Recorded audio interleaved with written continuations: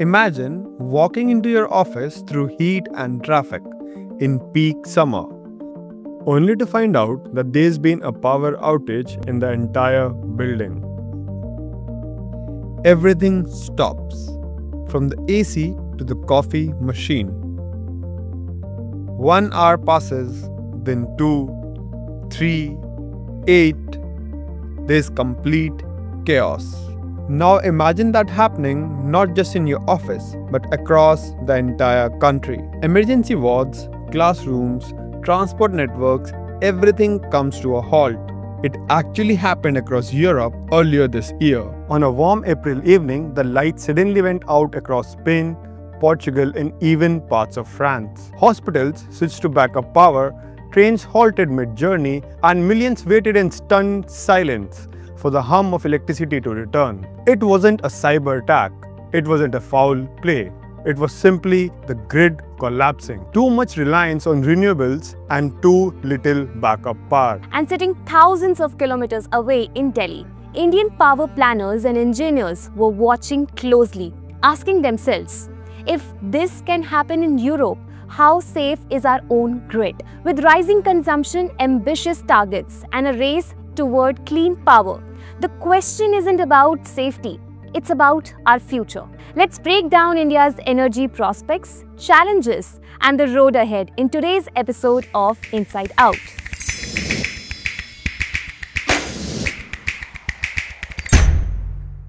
India has done something incredible over the last decade. Solar panels stretch across deserts, windmills line the coasts. By mid-2025, half of India's installed power capacity comes from non-fossil sources, way ahead of schedule. But here's the catch.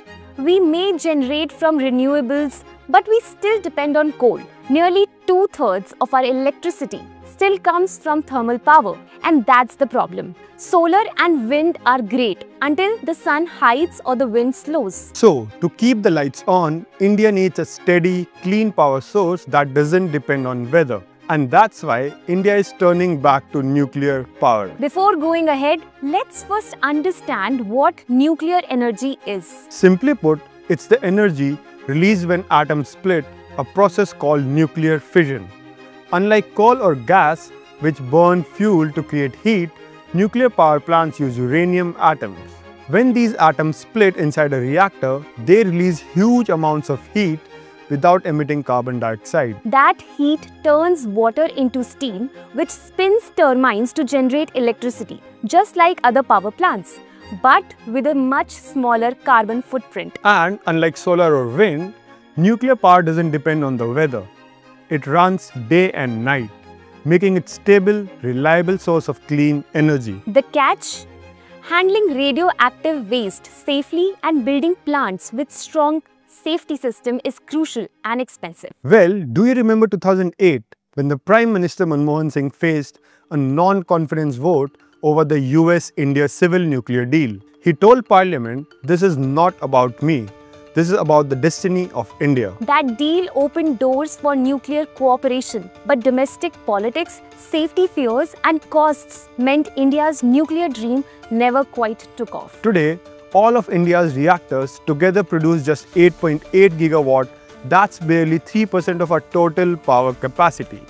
Now, the Narendra Modi-led government wants to push that up to 100 gigawatt by 2047, a 12-fold leap in just 2 decades. And nearly 1/3 of that, official says, could come from small modular reactors or SMRs, compact factory-built nuclear plants. So, what's the big deal about small? Unlike mega nuclear plants that take a decade or more to build, SMRs are designed to be plug and play, quicker to assemble, safer to run, easier to place closer to cities or factories. India's first step in that direction is something called the Bharat Small Reactor or BSR, a 220 megawatt version based on our proven PHWR design. It's not modular yet, but it's reliable, scalable, and homegrown. But here's the twist.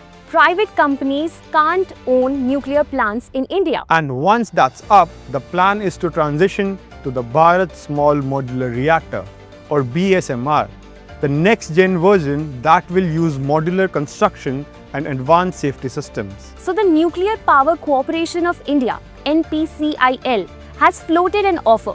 Private firms can invest in BSRs and use the electricity, even if they don't own the reactors. That's a big shift, an experiment in public-private partnership for nuclear power. But not everyone's convinced yet. NPCIL's 90-page proposal triggered 700 questions from companies about costs, financing and safety.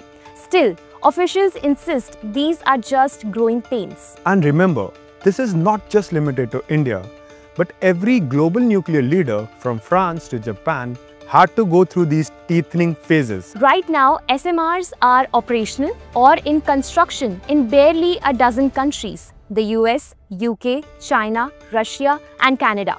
Western vendors see India as the next big market. But former Atomic Energy Commission Chairman Anil Kakodkar has a warning. They're all descending on India and trying to brainwash us. Because while SMRs are a buzzword in the West, many of those countries just want to replace old reactors, not power new growth. India, on the other hand, needs to power entire new cities, industries and manufacturing zones. So rather than buying the West's modular dream, India wants to go desi, build its own small reactors, refine them step by step and scale up. But in all of these theories, there lies a big problem: fuel. To hit 100 gigawatt, India would need around 18,000 tons of uranium a year, roughly a third of world's current output. Well, that's huge. India plans to quadruple uranium imports by 2033 just to meet interim targets. But by the late 2040s, we couldn't be consuming up to 10 to 12% of global uranium trade. And uranium isn't cheap anymore. From $24 a pound in 2020, it shoot up to over $84 a pound in 2025 as 30 countries plan to triple their nuclear capacity. Experts like Anil Parab of L&T and Robindranath Sachdev warn that India must build its own supply chains or risk energy insecurity and geopolitical pressure. That's where thorium comes in, India's secret card. We hold world's largest thorium reserves, enough to power nation for a century. The late Homi Bhabha's 3-stage program was built around this. Stage 1, use uranium. Stage 2, breed new fuel from it. And stage 3, switch to thorium. India's been stuck between stages 2 and 3 for decades. Fast breeder reactors are delayed, and our advanced heavy water reactors, the AHWR, that wasn't meant to bridge the gap, has been in design limbo for nearly 10 years. China, meanwhile, has already built the world's first thorium-based molten salt reactor. So, if India wants energy independence, thorium is the final frontier. But getting there means speeding up R&D and cutting red tape. In Tamil Nadu's Idinthakarai village, memories of 2012 still sting. Police crackdowns on villagers protesting the Kudankulam nuclear plant. Anti-nuclear activist SP Uday Kumar says, even a normal functioning plant is a disaster in itself because of radiation exposure. Public fear remains nuclear energy's biggest challenge.